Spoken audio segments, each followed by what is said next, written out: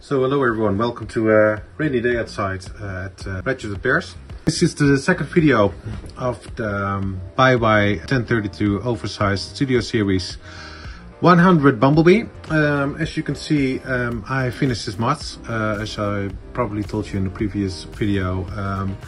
I also forgot to put the camera on, but basically I just fill in little bits under his arms and legs where they need to have some filler to give him some body. As you can see, I also fixed the wheels. Basically it was one round ball joint there, one socket there, and it actually allows you to rotate the wheel in and out for robot mode. Yeah, the wheels, I also cut in the bit before the wings. As you can see, I did not paint them in because I still need to do some detailing on there. And I gave him his new hat, which is one of two. The other one, of course, is the one with the battle mask. Here we go. To give you an idea of how it looks. So, yeah, he's getting there. He looks quite nice already. The wings are able to go anywhere, anytime. They can even go off, because they're on a ball joint, especially if you don't connect it properly. But they move in a little bit as well. It makes it look a little bit more dynamic and more poseable and more fun. Especially the headlights look a little bit better now, because normally they would be able to go only this far, and this looks way better in my opinion. So I think it's time to pull him apart for one last time and give him a makeover. You'll be surprised to hear that he's going to be yellow, and I'm going to do the striping custom, and yeah, I'll make him the way he looked in the movie. So yeah, let's pull him apart.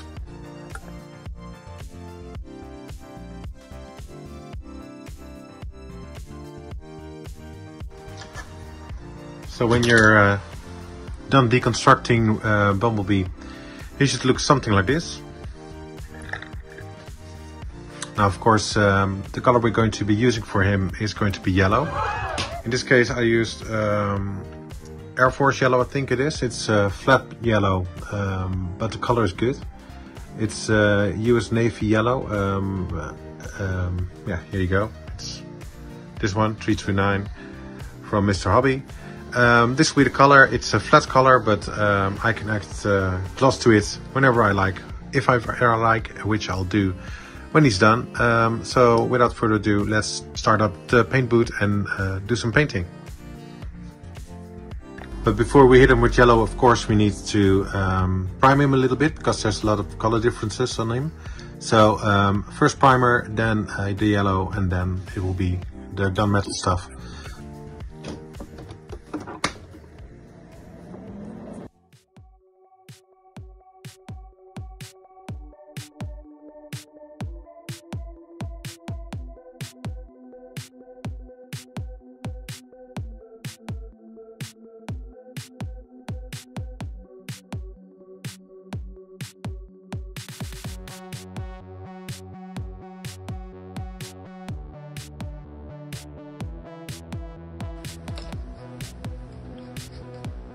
So after the ground, the primer is on there.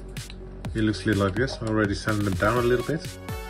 So that means now we're ready for making him the Bumblebee he's supposed to be, which is painting him yellow. So next up, let's go to the paint booth again.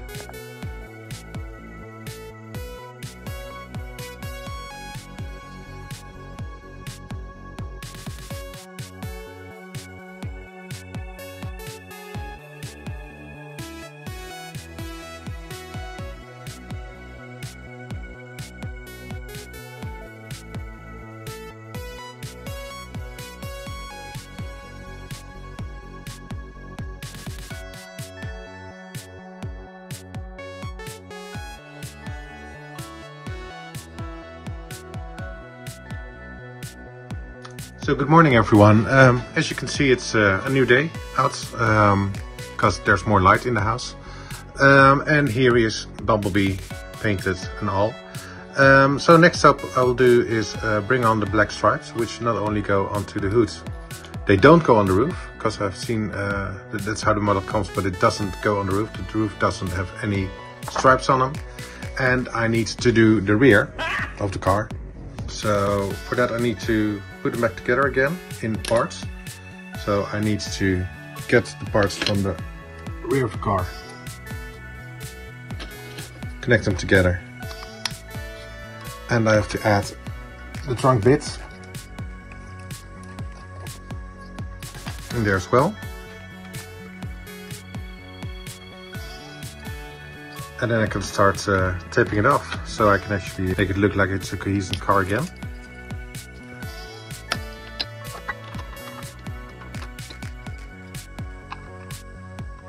So first things first, I need to get some tape. And I did check the spacing on the truck, and I don't really have that size of tape on me. Oh, correction, I do. So first off, it's a really thin one. That will be the center stripe.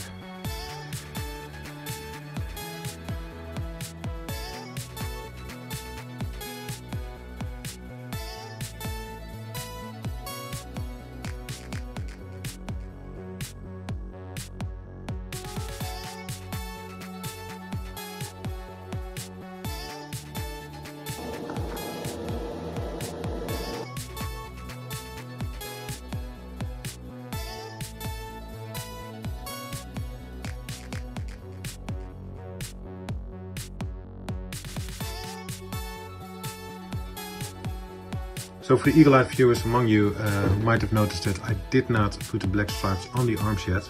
That's because I haven't put them on yet, but I'm going to do it now. I'm going to do it by hand though, because it's such a small area that I prefer to do those little bits the easy way.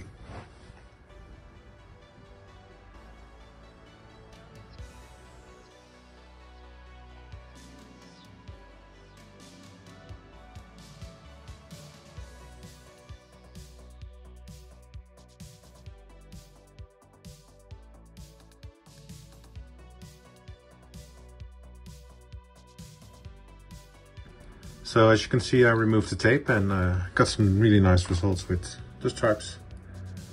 Still need to do some sorting on the other bits, but I need to let it cure for a while.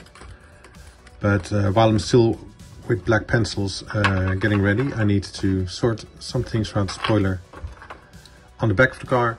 And of course, Bumblebee needs his racing stripes right over here. So I'll do that now.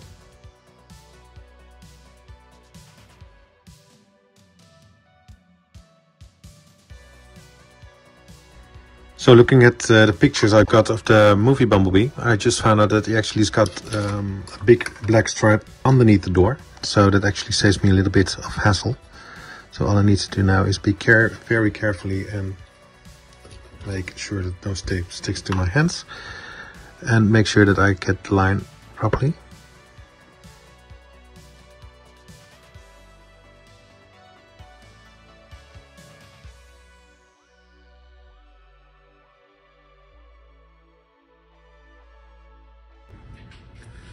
So before we continue with painting Bumblebee, there is a slight issue. Well, it's not actually an issue, it's more of a gripe that I, as a obscenely nerdy guy looking into cars, noticed, is that a Bumblebee has the caps around the headlights in chrome in the butt mode, and these are just yellow, and he's got chrome bumpers, which isn't a big issue. However, the car that actually is in the movie has black bumpers and has these black as well. So I either make Bumblebee look correctly and movie accurate, or I do it for the car. Yeah, so that's an issue, but I decided to go for the car look because the bumpers actually hide behind the bumper, this thing.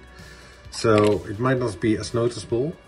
So I hope that will solve the issue. But yeah, things we have to do for transforming toys. So yeah, I decided to go with chrome.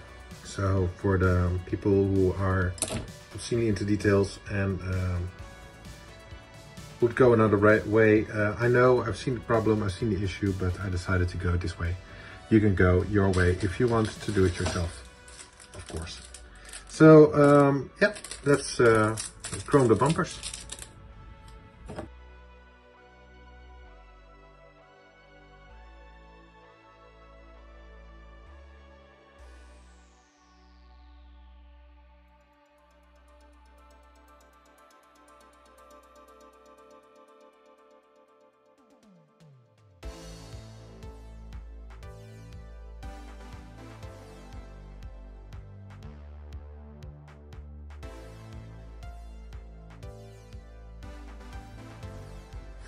So now comes the exciting part, is to give him his proper shine.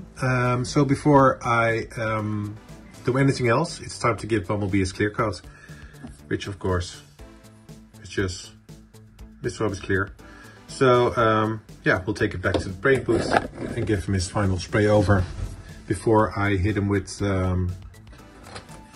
flat colors, and then we'll make him look even more pretty. So here we go.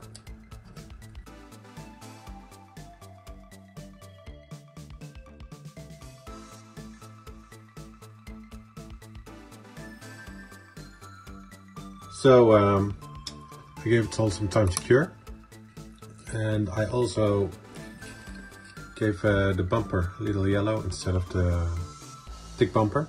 It's not completely accurate, but it's close enough, and it actually helps him look a little better and make the bumper a little thinner. So I'll be finishing him. For now, it's time to add the robot details, which is the dark gunmetal with metallic black, which I always use for my transformers. And I'm going to start painting some robot details on him. So yeah, let's start.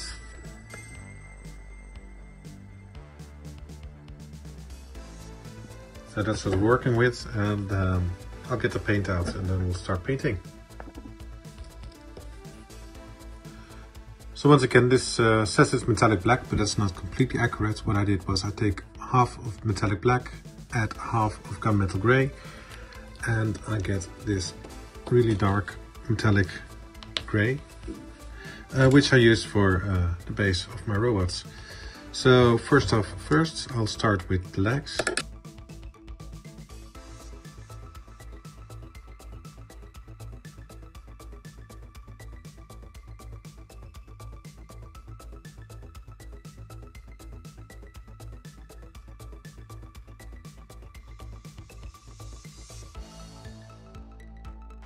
So the next color we were going to be adding to Bumblebee is sparkling silver. He's got a lot of metal on his body. So we're here to repeat the process. So here we go, cue the music.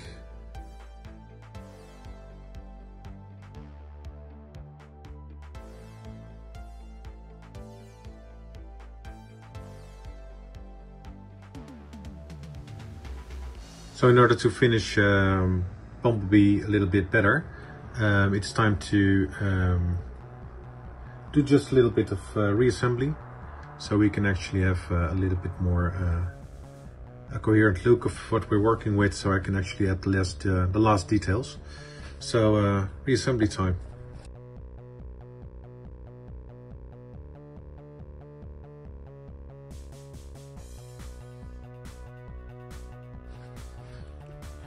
So we're getting there to the end, as you can see. Of course, his face still needs a little work. You can see it. Of course, there needs to be the metal color. So that will be next on my to-do list.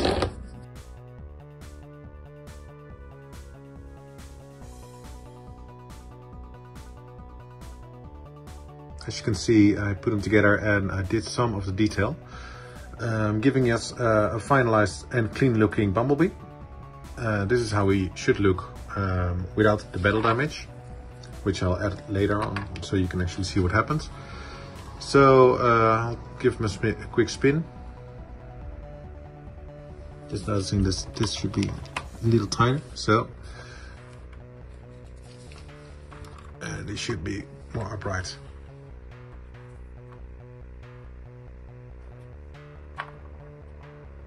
So he already turns out quite nicely. And all that's left to do is give him some battle damage, which we'll do now. I actually can zoom in on his head a little bit. As you can actually see, he already got his eyes in there. And the other one, the battle mask, is right here. And let's hope I can zoom in. Just needs some final touches as well, but it's getting there. Yeah, all that's left to do is give him some battle damage. So for the battle damage, I'll just use some light gunmetal.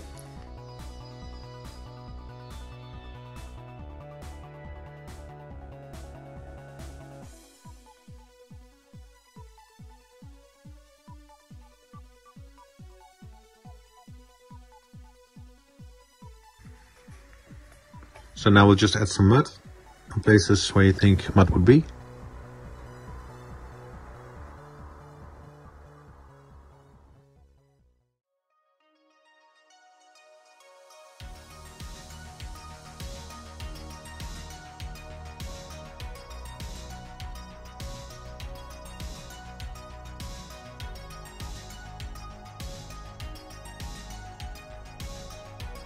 And there you have it, guys. Bumblebee completed.